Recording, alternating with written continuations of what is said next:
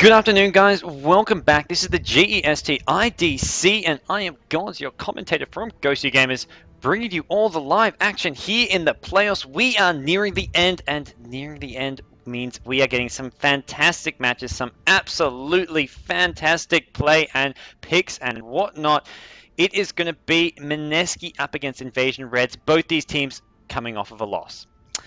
This is the third place deciding match. Both these teams losing their semifinals. We had Mineski losing to Badburn just then, well, Pacific Badburn, I should say, and Inv-Red fell to iZone. So we're going to have iZone versus Badburn in the grand finals. That's going to be coming up following this match, but for now, we are going to have a third place deciding match, our third Mineski match in a row, guys. I promise you it's not intended, but either way, I'm not complaining. And speaking of Mineski matches, we're going to be seeing a Bimboka. This is I imagine. I don't see anyone else playing. It's normally Bimbo on that Invoker, and if you guys were watching yesterday up against Neolution, they actually destroyed the Neolution Fountain, and Bimbo was like 27-4 at the end of that game, as we're going to have this game coming underway soon. Your third place match, it is it's a bit of a rematch, I have to say. I mean, they did verse each other in the last GEST. They was in the group stage where Mineski actually lost to Inv-Red. It's a team Mineski have lost to before in the past, and we'll see if they can get some revenge here. I wouldn't say quite a grudge match, but there's definitely a bit of a history between these two teams. They've had quite a few matchups together, as we are going to see the picks unravel here, and some interesting picks at that. I mean, so far, Inv-Red banning out the Templar Assassin and Queen of Pain, two sort of trademark Filipino heroes, and Shadow Demon, the support hero that Mineski like to use, banned out as well, whereas Mineski banned Darkseer Bat, two strong side lane solos, and the Lycan, almost a must ban, especially when you don't have that first pick. It looked like Inv-Red, Inv-Red did have that first pick, of course, and they went for the Naga Siren. So as a result, Mineski got the Earthshaker for Woot and a Windrunner. We'll see how they want to play and lane that, but that's definitely going to be an interesting setup. Well, not so much interesting from Mineski, interesting setup from Inv-Red. Mineski going pretty standard here. They'll have the Earthshaker support, Windrunner as a side lane solo, and they picked up the Invoker third, who will be that solo mid. Or at least, I imagine that's how they'll want to play this. As we'll see ES, and now a Witch Doctor. So there's another support. They've got great lockdown with the stun. They've got the Cask as well as Fissure, and that can really set up some Sunstrikes. We're going to see Invoker probably getting very active. Well, not so much active, very sort of involved in a passive way by not actually coming to lanes, but just throwing those Sunstrikes from mid lane towards the tri lane where the ES and Witch Doctor are. It may actually be at top lane. If they're expecting the Inv-Red tri lane to be top, they'll probably go tri lane versus tri lane at top, because with the Sunstrike coming in, that can really make the difference. So it'll be having those Sunstrikes come in, having it's almost a fourth hero in that tri lane in a 4v3 situation could make the difference. And Inv-Red have actually gone for a Chen as their fourth pick. Before that, they picked up Tidehunter as well as a Rubik. So one of those two heroes is going to be in a solo role. It could be the Rubik. They could run Tide and Chen as the two supports here. Or alternatively, they could even see Tidehunter being played as sort of in a farming role or as a solo. That's something some of the Chinese teams have done. Run Tide as a solo mid. Although I don't really imagine we'll be seeing that here. As guys, for those of you saying full screen, by the time the game starts, don't worry, you'll get your full screen. In fact, this ban and picks area is actually bigger than what it would be. It's basically, I've taken the ban and picks things and enlarged it and then just put it here. So it's actually bigger than what it would be if it was full screen. This is full screen. You've got a small thing in the corner. This is non-full screen, and this actual area is actually bigger. So I don't think you can actually complain about it not being your proper full screen stream. Although, don't worry guys, we'll switch on over in just a second. As this is going to be... Oh, there's your hard carry. They're going for a Lone Druid. They're going to have both Naga Siren and Lone Druid. This is a lot of pushing power, especially when you throw a Chen in there as well. They've got the Tide Ravage for the crowd control, and that's a scary looking team fight, not to mention the amount of sort of early to mid game pushing power. It's not going to be sort of the before level 6 pushes. I mean, they can do some with the Chen creep as well as the Lone Druid Bear, but mostly they'll try and get the mech up on Chen. They'll try and get some early game items and levels, and then go for that push. As we'll see what Mineski want to get to try to deal with this. They've got the ES and the Witch Doctor. Probably want to get some kind of carry to finish off that tri lane. Slada is still in the pool, as we will see what they want to get here instead. Well, not so much instead of Slada, but instead of what the heroes that have been banned. Ancient Apparition, DK were taken out here. They're running down this time a bit. 60 bonus seconds left, still a bit, but they do need to think, how do they deal with this push? Do they get another AoE spamming hero? Maybe even see Invoker going for a Tornado EMP build, although the Chaos Meter can always come if he goes for an Exort build. Sure, you've got the early game Sunstrikes, but then mid game just get 1 point in the Wex and you have the Sunstrikes at your disposal. So either way, it is a useful hero to have against a push, regardless of which build you do in fact go for. And we are now going to see, there we go, it's a Morphling. So this is, I mean, this is not a super early game hero. It's a hero who does need some farm, as we will switch on over now. Ooh, no need to panic, guys. And there we go. Who is playing what? What are we going to see? Jay for the Mineski is going to be on the Invoker. We're going to have Owa playing the side lane solo, the winner. We've got Urshiger in the hands of CMW or Woots, the captain. We've got RR, who actually did the picks this game. So, well, I say Woots is the captain. He normally does the picks and bans. Maybe they were just sitting together at LAN, and Woots said, okay, pick ban this. Let's do this and that. Although I imagine they do all discuss together. Either way, it was RR who did the picks and bans this game. He's playing the Witch Doctor. And then finally for this trial, we've got Nando on the Morphling. Over on the Invasion Red side, we see Tidehunter in the hands of Shen GG. That's their captain, playing in a support role. We've got Ohio, the Rubik. It looks like he's going to be in a sort of semi-farming role, possibly as a solo here on the Rubik. We've got FZ on the Chen. We've got Lone Druid in the hands of Wu Yan. That's a player I don't really recognize. It looks like he's a new face into this Invasion Red squad. I think he played yesterday, but it's not... No Kelvin, I want to say. Yep, Kelvin is not actually here. Kelvin Tan, the normal Invasion Red player, is not playing this match. Apparently he's taking a break or taking a rest. I remember Ohio telling me yesterday. Ohio is, of course, the sort of solo/carry player for Invasion Red. But they've got, yeah, this new player coming in for Kelvin, playing the main carry, which will be this Lone Druid. Nagasaran at top lane looks to be maybe, well, Snow looks to be maybe playing as a solo up against the winner. That's not going to be an easy matchup here. We may see Chen rotating towards the top lane. Lone Druid going to be in a side lane solo. In fact, Chen as well as Tide probably going to round off a tri-lane at top. Rubik will be mid, and Lone Druid looks to be in this side lane solo, and there's nothing they can do to stop this Lone Druid pulling away this creep wave, being a complete and utter nuisance. That's going to somewhat disrupt Morphling's farm, not to mention the sort of prevent Witch Doctor and ES from being too effective here. They can use this... No, they can't use the creep ball. It's been blocked off, I believe.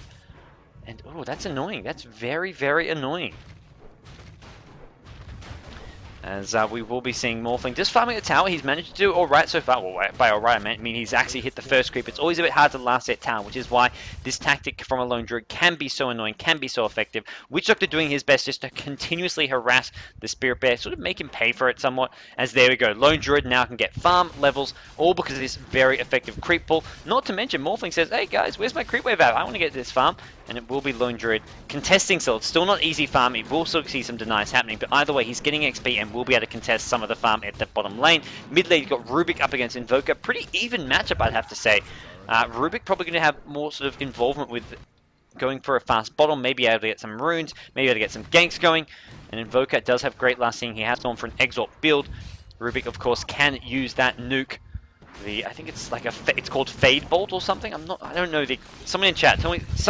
Guys in chat, tell me the name of his nuke. I think it's Fade Bolt or something really obscure sounding. As there we go, smoke early. Invasion Red want to get involved. There's your telekinesis. He's going to get moved back towards the Chen. Gush goes down. Can they get the Earth Clap? Looks like they will only level 3 Invoker. He's got no escape. The nuke coming in from Rubik. They get the kill. It is Fade Bolt. Okay, I was right. It just sounds so weird. It sounds like it shouldn't actually be a skill name. It's the most retarded skill name I've ever heard. Come on, Ice Frog. Get your act together. Get your act together. You can do better than that. But First Blood goes Invasion Red's way. They've left Nagasaran alone at top. But the problem is, when that Chen and Tide were missing, Winner, look at this, still level 1, did not want to go near the creeps because they don't know where Chen and Tide are. For all Winner knows, they could have been smoked up or at least coming through the river, going for a gank. In fact, that's what they tried to do early on. Then they decide, okay, this isn't working, let's head mid. They get the kill on the Invoker. They're shutting down Jay, and that's an important player and hero to shut down. You don't want Invoker getting too involved at those early levels. And for me, a big problem for Mineski is right now, they're not going tri-lane versus tri-lane. They're going to have 3v1, a tri-lane versus a Lone Druid at bottom lane, and they've got a Winner up against a tri-lane at top. Neither lane Invoker can get some Sunstrike kills because Lone Druid is going to be playing so defensive they won't be able to stun him at bottom lane. Maybe, just maybe, with the help of this Earthshaker long-range fissure they can, but ultimately it's a very... If they can kill him, they won't need the Invoker. That's basically what I'm trying to get here. They don't need the Invoker to get kills on this Lone Druid. Top lane, there's not going to be any chance to get any kills because it's just a solo winner, so neither lane can really be helped by Invoker, which is where tri-lane versus tri-lane, that's where Invoker shines. If they put that tri-lane top against the Tide, as well as the Naga Siren and maybe even the Chen, and look to sort of aggressively roam through Invasion Red's jungle, then Invoker can help out with those Sunstrikes. Anyways, we'll see Chaos being bounced around. It looks like going to see an early push coming here. There's a bit of a double creep wave coming in at the moment. No Siege Creep as of yet. That's going to be coming in the next wave. And in fact, this range creep decides, let's go wander back. Let's go for a little wander. And mid lane, meanwhile, we will see Invoker level 4 Rubik up to level 4 as well. A bit out leveling the Invoker with that early kill. He did immediately TP back in, make sure he was there. For those of you guys complaining about lag, as said, every time I read it, try refresh the stream or try change quality. Either go up the quality, lower the quality. Sometimes a higher quality is actually less laggy. And additionally, it is not something on my end. It is something on your end or Twitch TV's end, not something I can in fact improve upon. As I'm going to quickly ban someone who I do see posting inappropriate links in the chat. You, sir, have earned yourself a ban. Not just a time ban, a full duration lifetime ban.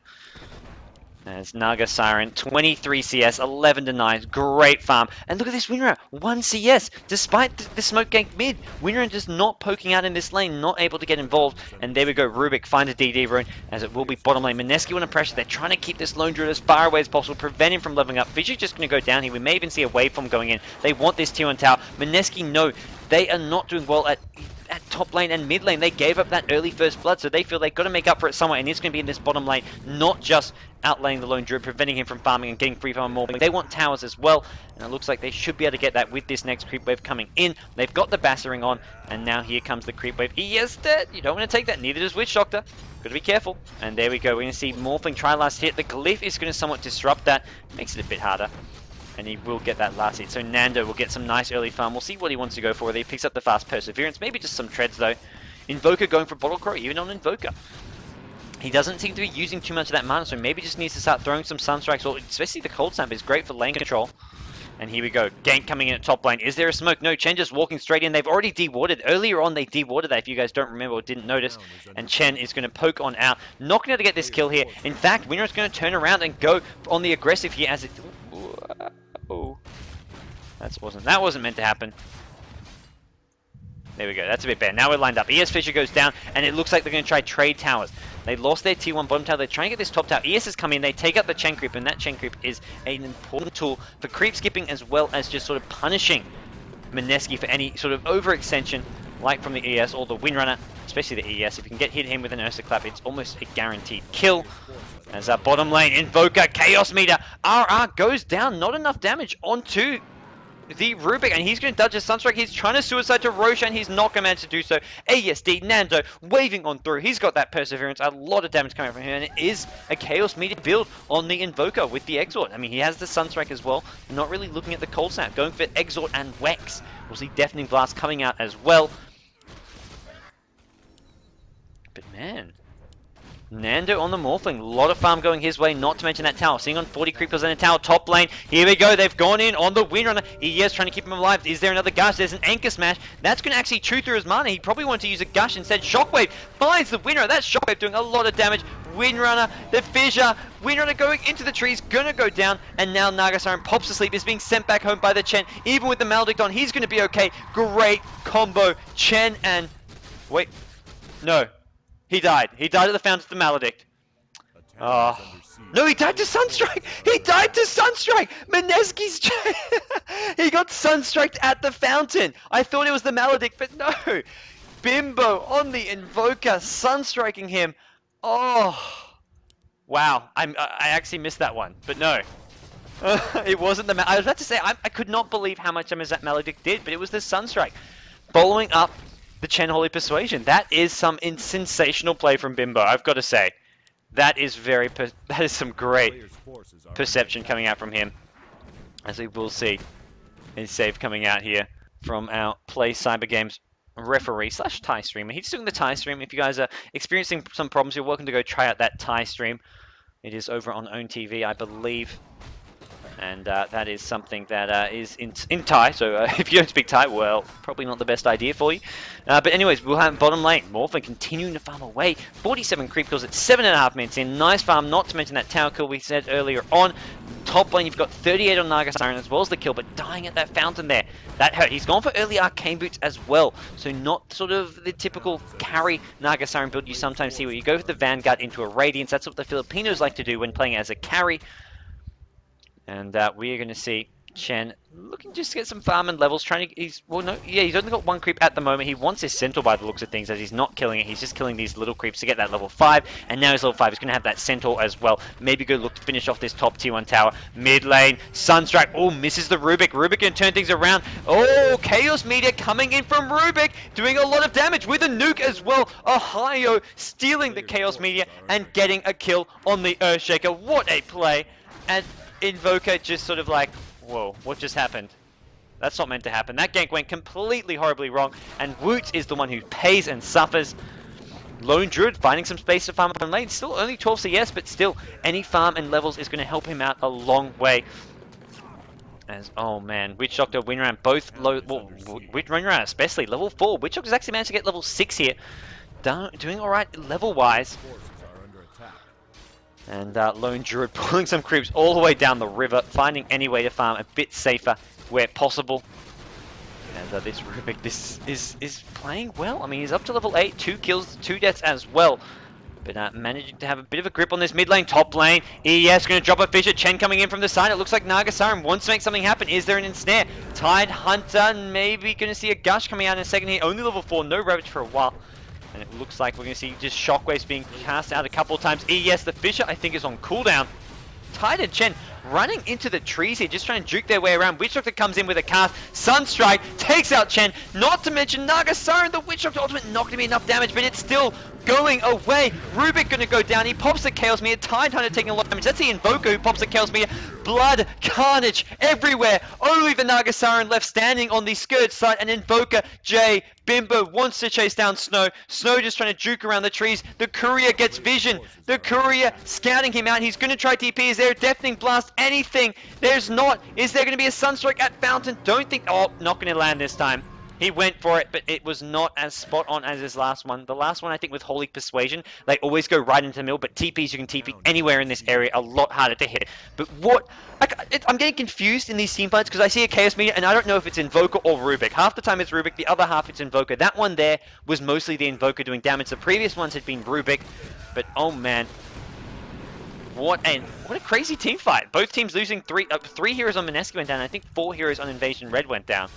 But blood, guts spilled all over the place. Lone Druid, Lone Druid wasn't there. So I think it was a 3-for-3 trade with TP out just in time. So yeah, it was 3-for-3 with Nagasaran eluding the Invoker. Witch Doctor up to level 8 now. That Witch Doctor, that ultimate just lasted so long, doing so much damage. Tore through the Rubik, not to mention almost got the kill on that Nagasaran. Just a few more seconds, or not, like less than even, just a half second extra would have got 2 or 3 more ticks. Would have been enough damage probably to get the Nagasaran taken out. As we will see Tide level 5 up on him. Wondering if he's going for the max out Anchor Smash or if he is leveling up the Gush. We'll have to wait and see. Next time he does use an Anchor Smash, we've got level 3 Null Filled, so a lot of points being put in the increased magic resistance early on. Maybe not maxing out his telekinesis skill. We'll see what build he is in fact. Well, we'll see when he levels up maybe what he skills, but I have a feeling he's only got 1 or 2 points in telekinesis. He's stolen Fissure. That is, as far as early to mid-game skills go, stealing Fissure is probably one of the best skills to steal. It's an AoE stun. It chews through a lot of mana, but the problem is ES can't use it much because he's got a limited mana pool, although he does have an energy booster. But a hero like Rubik, who's an intel hero, with Arcane Boots Bottle, with Fissure, this is going to be somewhat devastating. And we're going to see Fissure, going to be seeing him get pulled back in. There's your Fissure to follow it up. Witch Doctor, though, fairly tanky. Full Magic Wand, not to mention this Urn. And it looks like Rubik, did he switch on over? Did he steal the cask as well? The Poison Orb on the Lone Druid. It's slowing down Witch Doctor. Witch Doctor decides to fight it out. This pops the ultimate with this Maledict. Not going to be enough damage, I don't think, although it could be a maxed out Maledict. It's going to do a lot of damage. I don't think it's going to be enough. We'll have to wait and see. Is there another tick? No, there's not. 100 HP, just surviving as Lone Druid. And ES in the bottom jungle. Gets caught out, but Fissure's going both ways. It looks like both Rubik as well as ES popping Fissures. ES finding an Invis Rune, saving his life. I didn't actually see how that fight went down, but without this Invis Rune, he would be dead right now. Forces are under now attack. Chen with Tide Hunter and Nagasaran going to be marching onto this tier 1 tower. Vlad's is up. It's not even going to be at all a carry build for the Nagasaran. He's going for the Vlad's, going for the pushing power. Tide Hunter gets caught out, tanks a Chaos Meteor.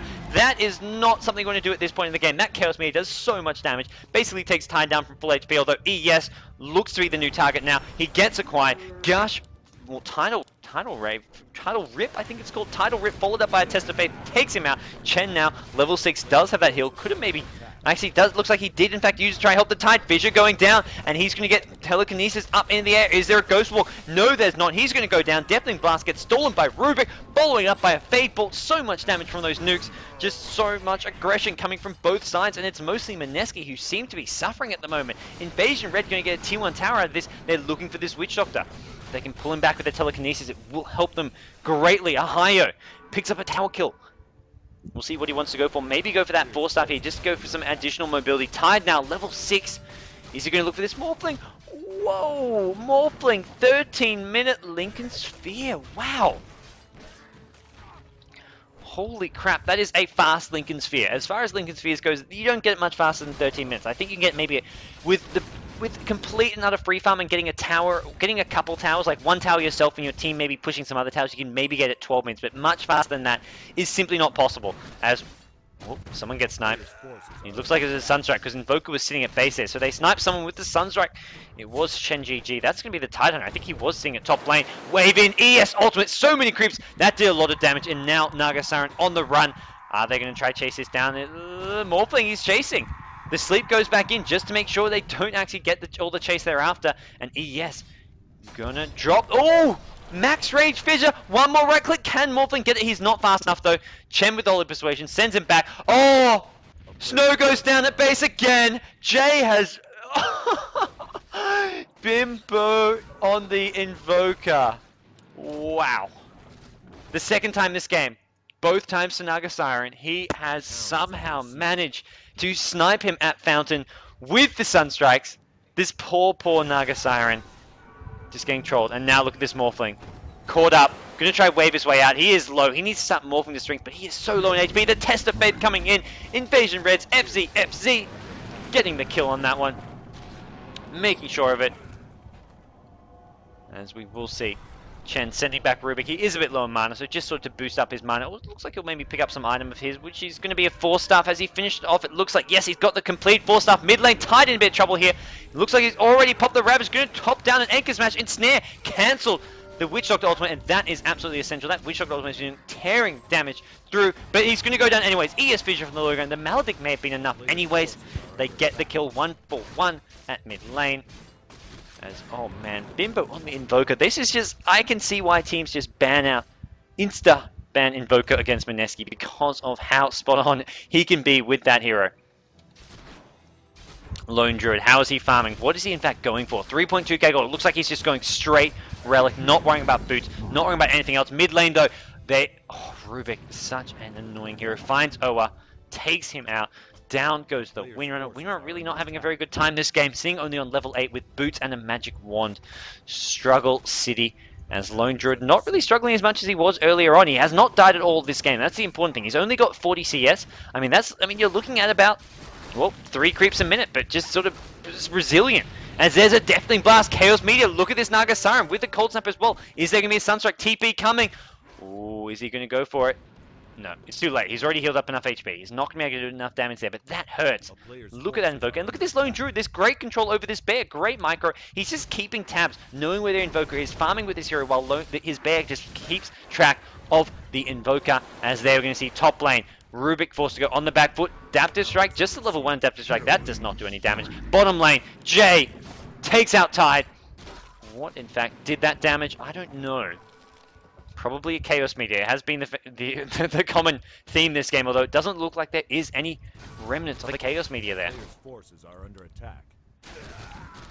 Top lane, we have got Morphling. Still farming away, sitting on 110 CS at just 17 minutes in the game. And as far as farm goes, it looks like he is leading the pack. You've got 70 on Naga Siren and Lone Druid only on 44. How many neutrals does he have? He's taken quite a few ancients. He's sitting on just 10 neutrals, but most of those, I think all of those are in fact ancient. So a fair good chunk of gold. About three, maybe even 4 sets of ancients that he's taken out. And there we go, Ensnare at mid. Windrunner is the target. There's a second Ensnare coming from the Dark Troll. He's going to pop the Windrun and look at the Gush with a Test of Faith doing so much damage. He's now on the run and one more Ensnare or a Gush could finish him off. Test of Faith maybe it's going to be waiting for the winner to come back up. He's not going to run back towards Nagasara, and there's your ensnare. And I believe we'll see a tidal gush. Yes, there is. Snow gets the kill. Yes. Uh-oh. Caught in no man's land. He needs to go on the run. He needs to drop a Fissure. He needs to do something. He's going to find a haste rune. Like the Invis rune, he always just getting lucky with these runes. He pulse and ultimate try to keep himself alive. The ensnare is there. He's got a Fissure though. Can he keep himself alive? Chaos Meter coming in. They get the tide. Yes. Woots still alive somehow, and Invoker in the middle of the fray gets taken out. The nuke damage is there. Yes, suicide to Roshan. Yes, he does. Woots denies himself, but that is not a trade Mineski wanted. Losing the Invoker there. Sure, once again they pick off the Tidehunter. It's always this poor Tidehunter. Invasion Red. How many deaths on Tidehunter? He's got 0 and 7 on Tidehunter. It has not been a friendly game to be a sea fish, man. He has just really been punished time and time again by this Invoker. He's taken so many Chaos Meteors. Oh, he's going to be charcoal black by the end of this game with all the meteors he's been taking. And Lone Druid picks up the Aegis. That's his relic. He's now only 500 gold away from that Radiance as well. As we will see Morphling just getting pulled in at mid lane. Morphling, though, that's going to be the big concern here for Invasion Red. Can they beat this Morphling late game? Oh, that suggests they can. Look at how much damage. The nuke from Chen with a Test of Faith, a max out Test of Faith by the looks of things, followed up by the Rubik, the Fade Bolt, doing so much damage.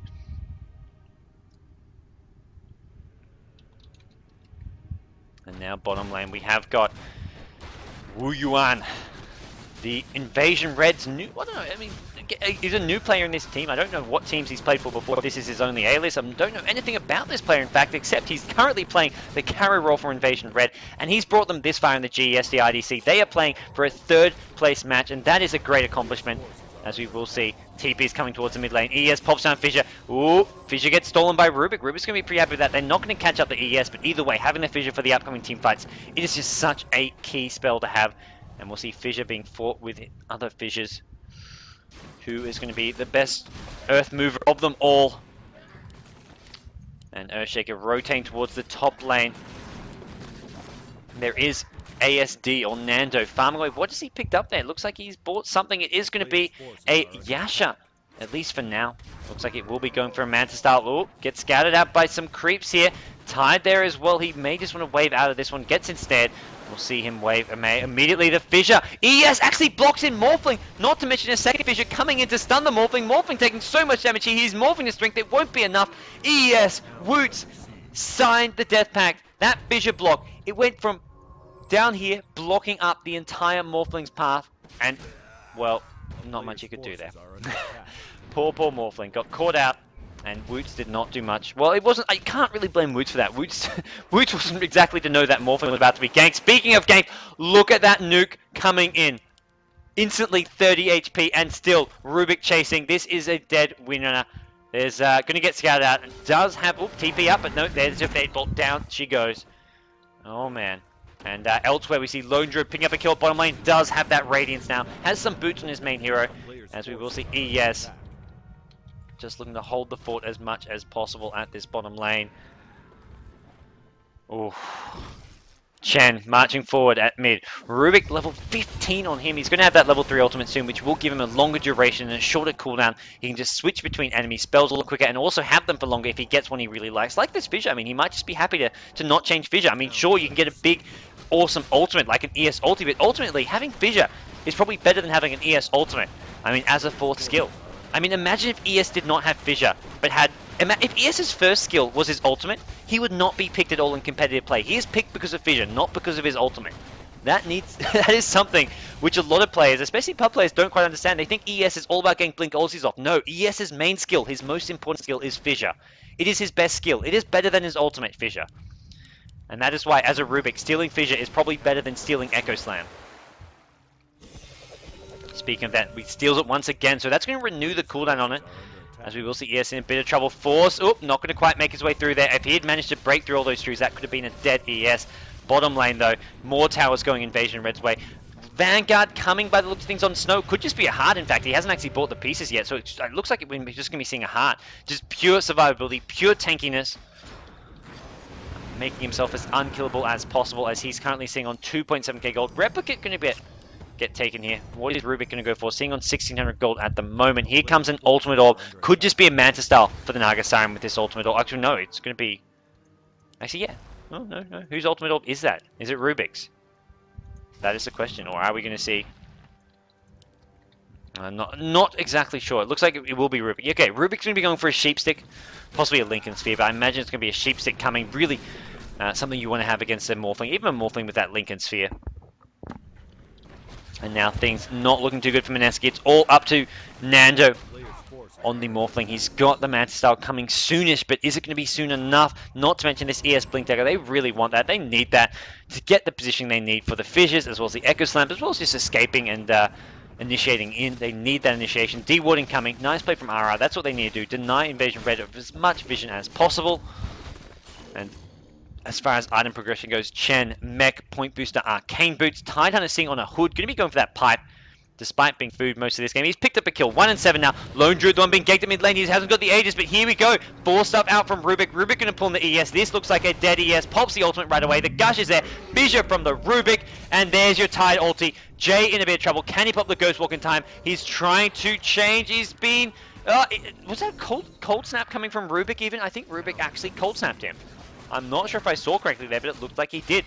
Morphling just pushing away at top lane. Here comes Naga Siren. Naga Siren on 3k gold almost. Replica going to come off the Naga Siren. Meanwhile, the mid push is going as Tide must almost have that pipe. How close is he? TP scroll coming out at the moment. Chen going to do some offensive warding as Lone Druid with the Radiant sitting on 2k gold. And Cast going to find Rubik. Looks like there won't be too much follow-up. They decide to back things off, at least for the moment here. Lone Druid, he's got this cloak, but he won't be going for the full pipe. It's going to be Tidehunter who wants to get that. I imagine we may just see a Hyperstone being picked up, start building towards that Assault Crest, unless he wants to go for the Vlad's here. Vlad's another nice aura item, but generally it will be the Assault Crest, as we will see him up to 2.1k gold. We'll see what he gets. There we go, Hyperstone it is. Tide just farming away in neutrals. He's got the max out Anchor Smash. He can tank a lot of damage. He's going to actually chew through all his mana and try and finish off that pipe, which he still does not have enough gold for, unfortunately. May even want some Arcane Boots here. Sure, it's late. Sure, you want to get those earlier on, but, I mean, mana problems for a Tide. You want to make sure you have enough mana to just spam Gush. If you have to be worrying about how many Gushes you can use in a fight to make sure you can ulti, same goes for Anchor Smash. It costs 60 mana. You want to be able to spam that in a team fight. It's got a low cooldown, so having Arcane Boots on the Tide will be useful, although it looks like he just wants to get the pipe up as fast as possible. He's got Arcane Boots on some of... Oh, he's got Naga Siren as well as Chen, both with Arcane Boots. So as long as they're nearby and don't have it on cooldown, it should be fairly easy to have the mana that he needs. And there we go. It is going to be a heart coming for Naga Siren. So going for pure survivability and tankiness. Not even going for a Manta Style or Diffusal Blade to push with. Just tanking the hell up. And then we're going to see Mineski maybe in a bit of trouble, especially when Invasion Red go to push this top tier 2 tower. The only outer tower left standing for Mineski as Invasion Red may be able to once again defeat Mineski. It's been a bit of a curse. Mineski losing a couple times to the mid lane. Rubik takes out ES not having the best of games here. Woots has been struggling. 2 and 6, no Blink Dagger. He was trying to farm it. Seeing on 1k gold. Top lane carnage everywhere. There's your Chaos Means. It looks like it came from the Invoker, that one, but immediately Naga Siren pops to sleep and it's just, I mean, healing up. Still has 800 HP. They're going to go on this Invoker. Invoker, nowhere to run. They'll be in ensnare if they need. Shackle Shot goes in on Tide. Windrun just trying to windrun the hell out of there. Has that 4 stuff to escape with. But no mech up, not much survivability, and they turn that gank around at top lane, not to mention getting the kill on ES at mid lane. Wooch just having a bad day. His ES really struggled the previous game as well when they're up against the techies. I mean, he was like 0 and 10 or something that game. This game, struggling as well, sitting on 3 and 4 and 5. I mean, not a terrible score. Sorry, that's the Witch Doctor. ES is 0... Oh, no, we're looking at the wrong here. 2, 6, and 5. So not the worst, but it's one of those things where he has just been caught out a few too many times, trying to find that Blink Dagger and just not having the impact he needs. As elsewhere, we will see Lone Druid trying to get up that Assault Crest, sitting on 1400 gold. He's got the Hyperstone up, may even have some of the pieces bought. We'll see just where he's at in a second here. Pipe recipe is there for the Tide, and with just 50 gold away from the Headrest, he's going to have that pipe up very, very soon. We may just see... Looks like Invasion Red want to wait for the Roshan respawn. They're not going to overcommit now to pushing to get the tier 3 towers and racks, but once they have the Aegis, once they're more secured, they will go for that. But for now, they can look for pickoffs and look just to find some safe farm in the neutrals. Even farm out their opponent's neutrals, deny that farm from them, as they've got some nice vision here. This Observer will scout at this ES by the looks of things, as Lone Druid just going to do some location farming with the Spirit Bear, who has the Radiance up. It's actually a fake win run. Just may actually get revealed here by the amount of damage he is, in fact, tanking up. Should be fairly obvious to the Scourge team that it is, in fact, Fake now. As Morphling is farming at top, probably going to replicate himself. There we go. He goes down bottom lane, taking this free farm. He's got Manta, he's got Lincoln, sitting on 1,200 gold. He still needs another big item, though, I've got to say. Even with these 2 big items, he needs more. He needs to keep on farming. He needs to just find something, some way to get back in this.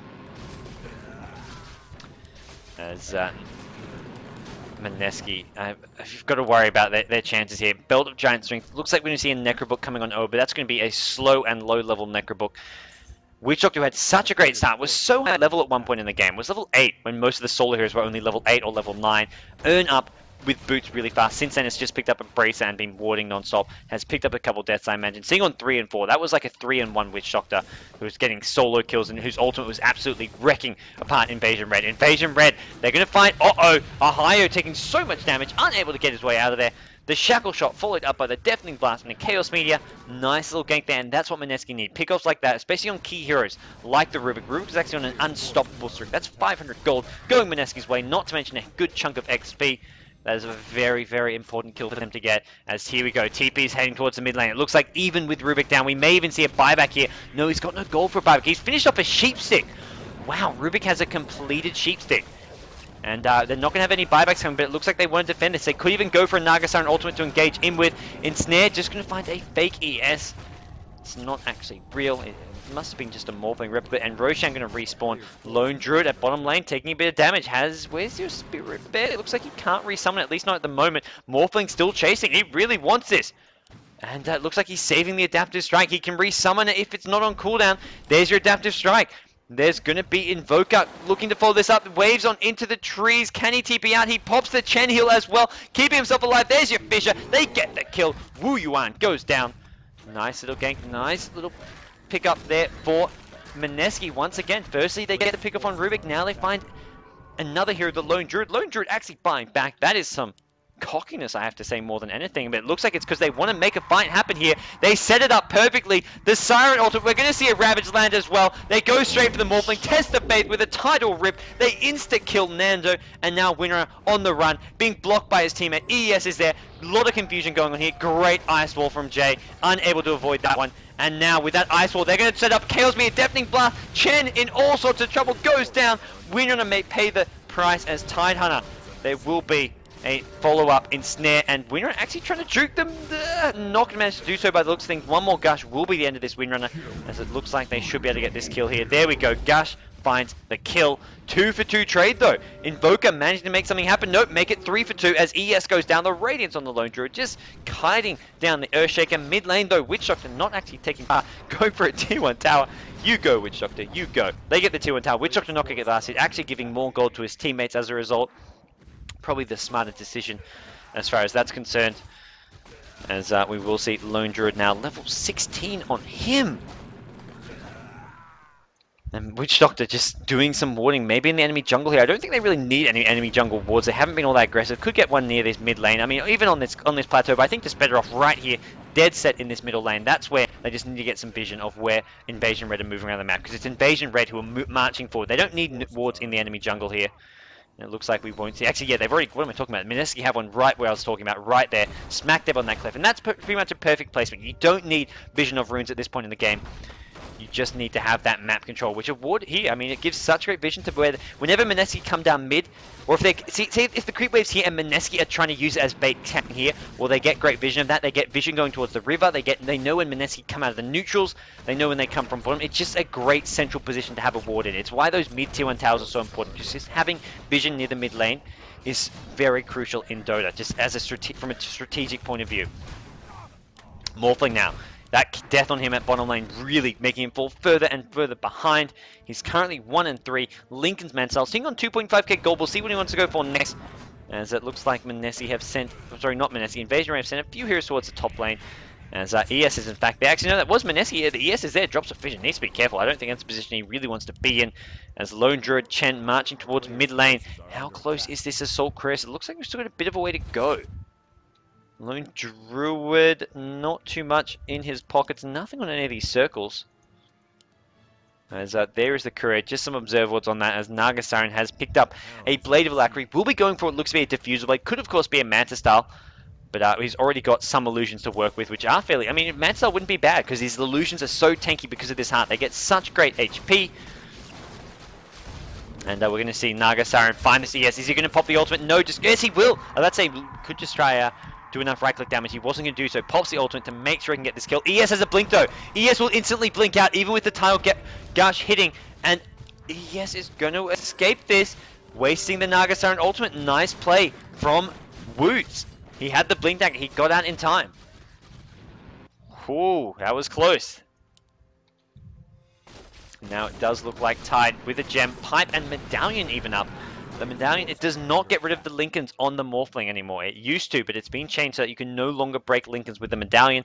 Although it will make just whoever they're focusing down a lot squishier, not to mention the synergy with the Gush will give them a lot of minus armor to work with and make heroes a lot squishier all around.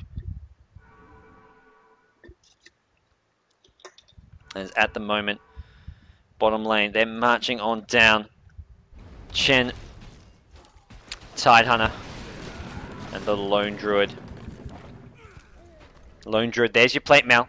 It looks like he will have that Assault Crest flying up very soon. There's your recipe. Just needs a chainmail, so just literally a couple hundred gold away from that. Mineski putting on pressure. I mean, the ES didn't go down, and they've got this Manta style. Morphling's on 3.7k gold. I mean, this game still far from over, guys. No matter what I've been saying about Invasion Red playing well, Mineski still their options, even though they are making mistakes, playing a bit sloppy. This Invoker, I mean, 4-star, Aghanim Scepter, Blink Dagger. The Morphling has got massive farm as well. The problem is, look at this Nagasiren. Look at that sleep. It's like a 60-second cooldown. They set up a Tide Ravage. They're going to take out this Windrunner by the looks of things. Although it looks like Morphling should escape. Can they even get the Windrunner TP out? With a Windrunner, they're not going to get an Entangle. And both Tide Ravage and the Nagasiren sleep being used. But look at this. 40 seconds and Nagasiren ultimate is back. That is just ridiculous how short that cooldown is on Nagasiren's ultimate. And that is why it's a top pick, top ban. Simply because of that ultimate. Such a great setup, and that was an unsuccessful gank. Oh, that is not your side of the map, FCFC. Chen caught in no man's land at bottom lane, gets picked off, gets taken out, giving Morphling more and more farm. Morphling up to 4k gold if he wants to go for that Ethereal Blade. He is currently only about 700 or 800 gold away from it, and that's going to give him a lot of killing potential. I mean, heroes like this Rubik could just melt. Rubik has no survivability. I mean, Force Up is a nice little escape mechanism, but against a Shotgun Morph, if Morphling can just instant combo down a hero like this Rubik, that could be a great way for Mineski to start winning some teamfights. They've also got the Invoker just to give them a massive teamfight. Look at this, Ice Wall. He's using even the Tornado now. We'll see the EMP, just great skill use from Jay. Switching over to a Deafening Blast. He's got the maxed out Invoke with an Aghanim Scepter, and you can see it there, using it to great effect, using so many of those skills. And this is going to be hard for Invasion Red against such a high level Invoker with an Aghanim Scepter. It's so hard to push, it's so hard to team fight. And we're going to see Mineski just look to control those team fights and just get Morphling more and more farm. They can have Necrobook coming on Windrunner, Morphling, 4.6k gold, 600 gold away from Ethereal Blade. If that's what he wants to go for, they just pick off this Spirit. No, it gets resummoned. Okay, not going to get the gold or the XP for it. Lone Druid knowing it's going to lose and have to resummon. Anyways, bottom lane. Morphling going in, looking for the Rubik, and that's what I mean. Rubik is so damn squishy, and that's without an Ethereal Blade. Imagine if we see an Ethereal Blade coming into play as well. That Rubik is just squishy as, and he just needs something to take himself up. There's just not much he can actually get as a Rubik. It's like, it's similar to, that's why teams play him as a support. It's like you're a Crystal main as a carry. What do you get to make yourself hard to kill? I mean, you can maybe get a BKB, but it's just a hero that's sort of meant to be as a support utility. You can't give super amounts of farm because it's not like a Queen of Pain who has such great mobility around with Blink. Also, just Queen of Pain has some nice base strength, some nice strength growth, and just general survivability. Rubik is just really squishy, which is why generally teams pick and play Rubik as a support. Initially, teams thought, okay, this is a great hero. Let's give him heaps of level and watch him dominate games. But then teams started to realize, well, he's a bit too squishy. He can just not hold up in the mid to late game. Sure, he can do a huge amount of damage, but he's just too much of a glass hand, too unreliable. And that may be what we see happen from Invasion Red. But for the moment, it is Invasion Red hunting down. They're going to try get Oa. Is the Windrun coming up soon? He's going to need it. We're going to see a Test of Faith coming out. The Radiance burn damage will be enough, and they get the kill. Mana burn going down, just sort of tickling away. It's just a level 1 by the looks of things. ES, TP's out at top lane. Tide Ravage was up if he wanted to cancel that, but once again, we saw what happened last time when Nagasiren decided to use an ultimate to stop it. Well, there was a blink out. And now mid lane, the push is coming. They haven't got Tide with them. And Morphing has a replica at top. That's just going to be pesky more than anything. This Tide will probably want to join up mid lane. EMP with an Ice Wall.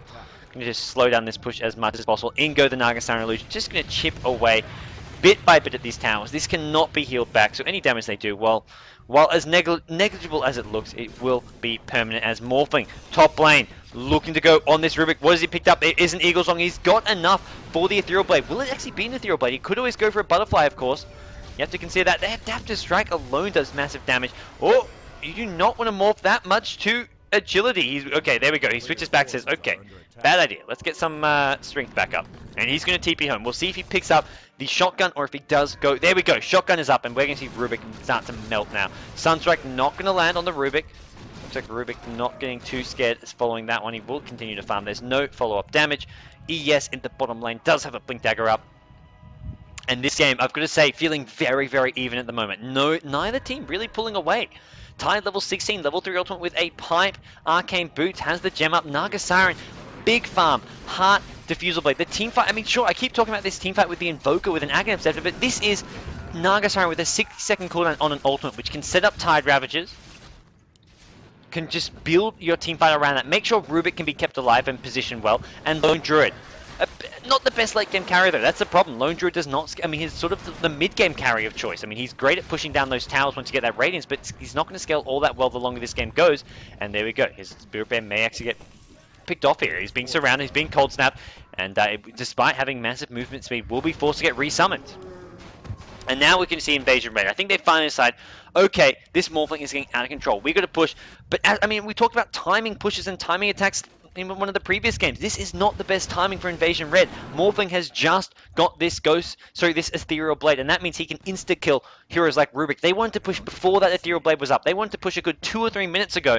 When they had that Assault Crest on Lone Druid, that's when they wanted to push. They had such a great team fight. They had the setup with the Nagasaren and Tide, but they didn't push, and now, as a result, Morphling has an Ethereal Blade. Mineski still in this game. Ooh, doesn't actually decide to use the shotgun there. I feel like he could have almost gone for this kill. Sure, there's the Nullfield. The Nullfield does negate a lot of this magic damage, as we're going to see. Uh-oh.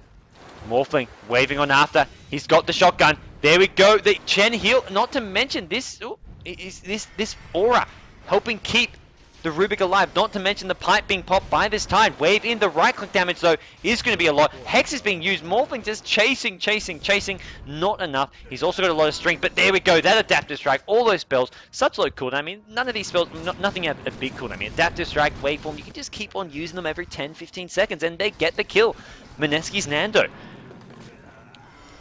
helping Mineski stay in this game, and Witch Doctor at bottom farming away. I don't know if that's worth even commenting on. It'd be better off going to maybe this Winra, but Winra as well. Struggle. Necrobook 2 only. This is 40 minutes in. Winra has absolutely nothing and hadn't had much of an impact. 0-7 for Oa. 0-7 and 5. 2-8 and 8. ES with a Blink and Arcane. ES on 2k gold. We'll see maybe a 4-staff being picked up here. Could even just go for a Ghost Scepter, but 4-staff is useful against the Lone Druid. Anyways, Invoker though. 183 CS. Big farm on him. He is the one to look out for. He's actually taken over, saying, Witch Doctor, what you doing? You do not farm, Witch Doctor. And he is 11 and 6. Blink, 4-staff, Aghanim Scepter. Probably, Sheepstick is a possibility. Could even go for some DPS here, I've got to say. They've got some carry potential already with the Morphin, but more DPS couldn't hurt. Could even go for a BKB. BKB is probably the safest option here, I've got to say, for the Invoker to go for, giving him that team fight. He's got great mobility with both Blink and 4-staff to set the Ice Walls and also to keep himself alive, but having a BKB means he can go right into the action and just not have to worry about the Nagasaren ultimate, the Tide Ravage, all these spells he can just maneuver around. And although, with that said, if he gets ensnared while the Nagasaren ultimate is on, he could get focused down and without any escape mechanism. I think that BKB prevents Nagasaren sleep from hitting you, so as a result, if he gets ensnared, that will lock him down. He can't actually move around. He can 4-staff, but he can't actually, no, I don't know if you can 4-staff or BKB. I know Dota 2 I don't think you can, but I'm not exactly sure of the Dota 1 mechanics, but either way, it's something that could backfire on him if he did go BKB. So maybe we'll just see him going for a Sheepstick, some kind of DPS, as it is going to be another Roshan going Invasion Red's way. Cheese and Aegis. Ooh, that is going to hurt. We'll see one of, I mentioned Lone Druid may probably just going to pick up the Aegis here actually. And then Cheese will go somewhere else. Ooh, where is it? Where's the cheese? Who stole my cheese? Chen. Pass that over, Chen. Pass it over to Nagasiren or something. I don't even know. The problem is the Scourge team do not have great late game carry. They've got Lone Druid and Nagasiren. Nagasiren has some carry potential. Has gone for just a tanky build though. Looking just to stand in the front lines. Lone Druid is a similar sort of thing where not just his build, but just at the hero in general is sort of meant to just be a tanky frontline hero. I mean, where do you go from here as if you want to go DPS? You could get something like a Mjolnir. Have that lightning attack. And also the Mjolnir effect is great on tanky heroes. I mean, if Morphling's right-clicking someone down, you pop the Mjolnir and you're going to have so many lightning effects coming out. And, ooh, Nagasiren gets Ethereal followed up by Adaptive Strike. It looks like they want to make a play for this. I don't know if they can do this. He's already morphing to Strength. He can start morphing while sleeping. Apparently, during the Nagasiren ultimate, you can start morphing to Strength. He's going to go right back to Agi saying, well, that didn't really do too much, did it now? Invasion Red. What were you playing with that one? I don't know. Either way, this is just so hard for Invasion Red to push. Look at this. Iceor just gets dropped. Tornado gets thrown. Invoker is level 20. This is just so hard to push. And Invasion Red, they need to pick off someone like this Invoker. Look at this. Blink Dagger, 4 staff, so much survivability and mobility. Not to mention he's going to have buyback. That's the one thing he wants to have at this point in the game. Forget getting a BKB, forget anything. Just have buyback. And there we go. Tornado, EMP, followed by a Deafening Blast. Just slowing down this push. But now, this is what Invasion Red need to have been doing a good 10-15 minutes ago. Chipping away at this tower. They're not going to get in 1 push, but 2, 3, maybe even 4 pushes. They'll slowly get this tower. Not to mention, you've got the Nagasiren ultimate. Send people to sleep. Pop the ultimate and... Well, you know, you can't focus down Raxus with the ultimate on. They got rid of that. It also makes buildings invulnerable. Either way, you can use it to win these fights. Wu Yan helps get the kill. FZ taking out Oa. They're going to pop the sleep, but as said, you can't use it to focus down Raxus. Ty going to pop the Ravage, and it looks like they're going to get a few kills here. They get the Invoker. Going to see a buyback coming out immediately. Witch Doctor as well. Buybacks all over the place. Invoker needs to try and shotgun down someone, but with the mech, the pipe, all of these keeping these heroes alive. Rubik, he pops the cheese. He's the one with the cheese. ES, Blink, Ulti. No one is down yet for Invasion Red. Witch Doctor not doing enough damage, and Invasion Red, Ohio picks up 2, picks up 3. He's got a triple kill. Invoker still sitting on full HP, drops an Ice Orb, but not enough damage. They lose the mid-racks, and it's going to be Invasion Red swinging towards bottom. That is the problem. This Nagasiren just too damn freaking tanky. This could be the end, but look what Morphling did at top. He took down the counter-racks. This is Mineski. They knew they cannot stop the push here because of how tanky. Lone Druid, Nagasiren are both so damn freaking tanky, so they said, Morphling, go for the top racks, trade Raxes, and trade Raxes he did. Oh, this game will go on. 1 Rax apiece and Mineski. It looks like they lost a terrible fight at mid and got racked, but no, they had the Morphling at top lane, making sure they got something in return. And we're going to see this game go on. How much longer? Who knows? We may have to wait for another Roshan, although I think ages as well. Cheese got used by the, what's his name? By the Rubik, keeping himself alive. Did Lone Druid actually die twice? No, it was the Tide who died. Lone Druid's at bottom jungle. Okay. Lone Druid still is Aegis. As Chen, it looks like the Spirit Bear actually got taken out a couple times that fight. That's something he can't resummon, and that's no Radiance, no Radiance, no Assault Crest. He almost needs to switch those items over to his main hero, because his main hero is the one that's a lot tankier than his Spirit Bear. His Spirit Bear can get focused down by Invoker. I mean, the winner on a right-click ranged attack, not especially the Morphling. Of course the Morphling. Morphling now has enough gold for a buyback. I don't think he fought back that fight. I think it was just the Invoker as well as the Witch Doctor who had to buy back there. And Morphling can just go suicide for another Rax. Trade Rax if they have to. And this is a big concern for Invasion Red. Whenever they go to push, Morphling's going to be there with the counter push, looking to punish them for any decisions they may make like that. Chen has a Gemma. He's finished off an Aghanim but that's not going to have much of an impact on this game. Sure, it's a low kill on Hula. He can pretty much spam it whenever his teammates are taking damage, not even in team fights if he wants to use it. But ultimately, it's not going to be an item that has a massive impact on this game. They just need ways to stop this Morphling counter push, and Chen has none. He's not a hero who's going to have to be involved with that. Butterfly coming for Nagasiren, I don't know if that's going to have massive impact. I mean, I don't know what Nagasiren can get at this point in the game. I mean, I guess Butterfly is probably one of the biggest items you can go for, unless you want to go for something insane like a Divine Rapier. Or some really big DPS like a Daedalus. Or sorry, I can't call it Daedalus. My Dota 2 lingo getting mixed up with my Dota 1 lingo. Oh, face meets palm once again. A Baraiza, of course, that is the one. But look at this, Mineski. The split pushes on despite losing their mid-racks. It's Mineski who are putting on more pressure than their opponents. They've got heroes at top, heroes at mid. Morphling looking to try and sneak on through. Morphling finishing off a Butterfly, and his pushing potential is going to be absolutely crazy. There's your shotgun. coming out on Rubik. He doesn't actually get the kill, but it doesn't matter. Shenji G, though, does get the kill on Woot, but just chipping away at this Rubik, forcing him to just constantly have to worry. And there we're going to see, oh, Morphling could actually just turn around and just say, screw you, kill the Rubik. The problem is, look at this, Chen heals just anytime the shotgun goes on the Rubik, Chen pops the heal, because it's got such a short cooldown, it's worth doing that. Invoker in the trees, TP's out. Morphling once again going in, forces more TPs. He's just forcing Invasion Red's hand, forcing them to come back, being the puppeteer. We'll have to wait and see if the puppets can break loose of their strings. Can they fight back? Can they revolt? It's what they're going to need here at the moment, but right now it's Mineski who seem to be the ones controlling this game, despite not being that far ahead, and if anything, they're behind, but they're the ones with slightly more control because of this aggressive nature of their lineup and of this split push coming out. This is still going either way, I've got to say. Some people say Halberd on Nagasaren. I don't think we're seeing Halberd on Nagasaren. Nagasaren needs to get carry items. You cannot get a Heaven's Halberd on Nagasaren at this point in the game. You need carry items. Seeing on 4k gold, you need DPS. You don't want to fill up. You've already got a Vlad's. You've got a Diffusal Blade, Arcane Boots, you want big items. We're going to see a Butterfly, we're going to see these boots being exchanged for probably some boots of travel soon. As there we go, just a very low damage shotgun coming onto the Nagasaren there. And these heals from Chen just being spammed off. So even though, I mean, Morphling, he's just using that Ethereal Blade plus Adaptive Strike combo just to harass. I mean, he can't actually get kills on anyone. Not to mention this aura from the Rubik, reducing all that magic damage. Increased magic resistance, really helping against this Morphling.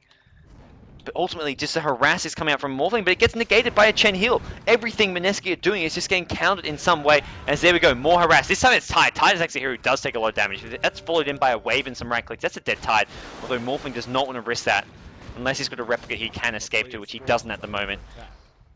As it looks like Lone Druid going on the prowl. What has he picked up? He's got another relic. He's going for a Divine Rapier. Is there an Entangle? Ooh, 2 right clicks. Neither of those right clicks did get the Entangle. Could have gone another way. As there we go. Chen popping an ultimate just to heal up one hero, just to heal up the Tide.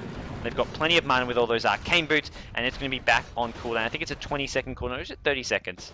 No, 30-second cooldown.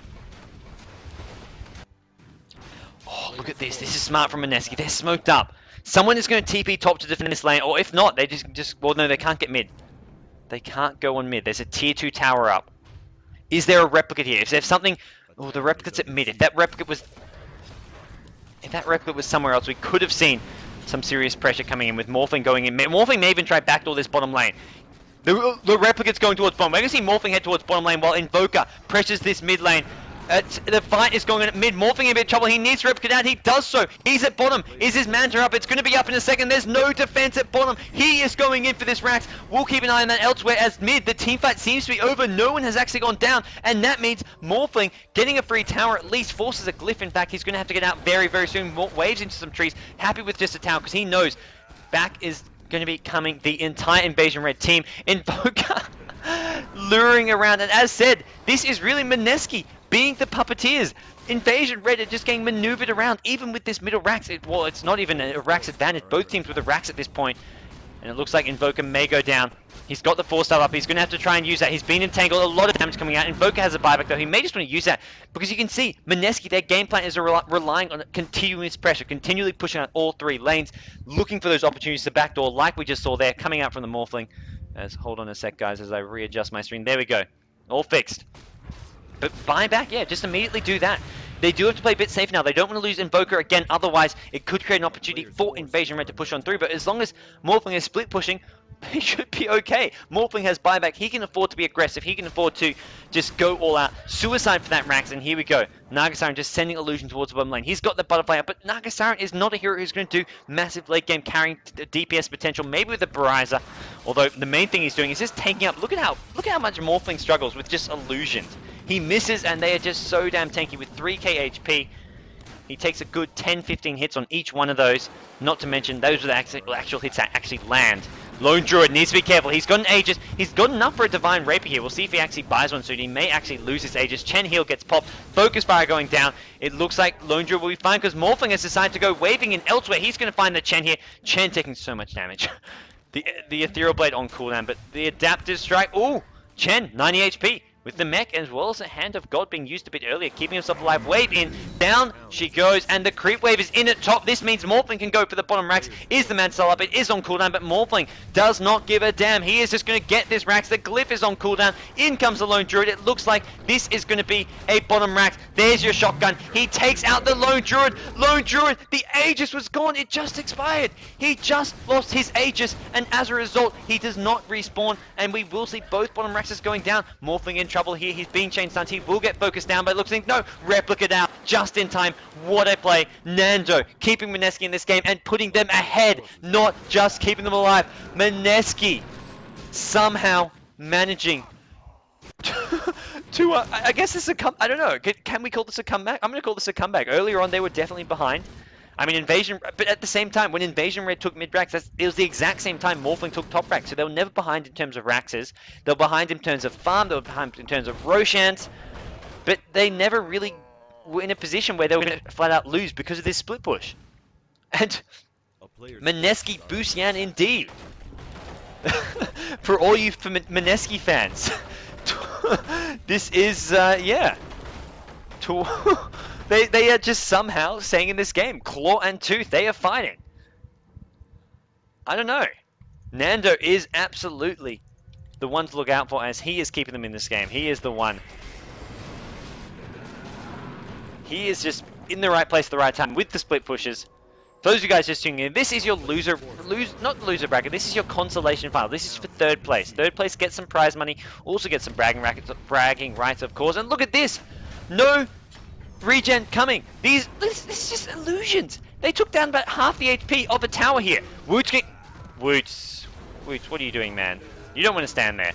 And the Ethereal Blade actually makes Chen Heal do more heals because he's Ethereal form. You heal extra.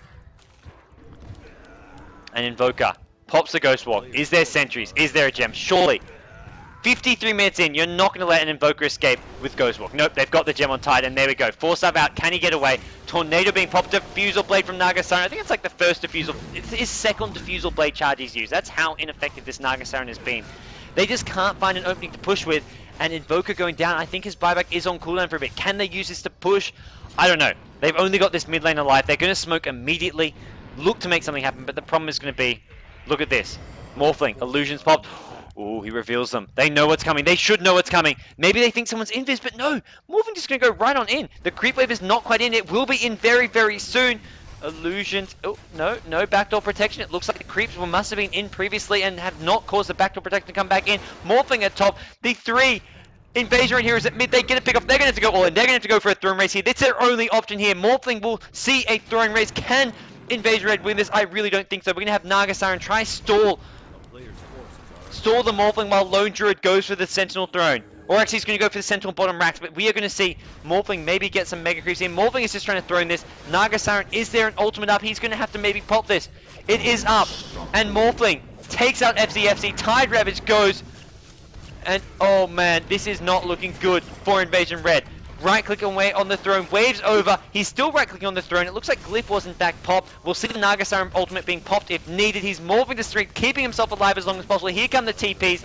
Is Nagasiren going to have to pop an ultimate? There's a Lone Druid looking for it. The throne, it goes down. Nagasiren doesn't pop the ultimate.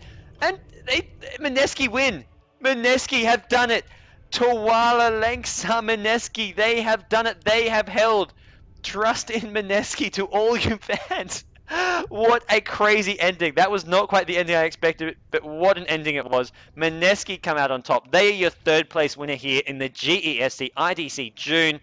And with that, guys, we are going to go on to the grand finals. And what a playoffs it has been, guys. We're going to have a best of 3 between Bad, Burn, and iZone. We're not done. We've got plenty more action to come, as we're going to be getting into that grand finals as soon as those teams are ready. I believe it's scheduled for 6 p.m., which is in 5 minutes' time, or for all you people in Singapore, Philippines, etc., that's 7 p.m. your time. So we're actually on schedule. We're going to get right into that game, and hopefully in the next 5-10 minutes, guys. But anyways, we're going to do a quick break. Thanks, everyone, for tuning in. I'm GoDz from Ghost Gamers. You can find me on Facebook, Twitter, YouTube. That's over there. And we'll be uploading all of the VODs on YouTube later on, not to mention you can follow me on Facebook to know when I'm streaming, when there are updates for GEST, and on Twitter as well. I will update on there when I do start streaming. So anyways, guys, we're going to do a quick break. We'll be back soon.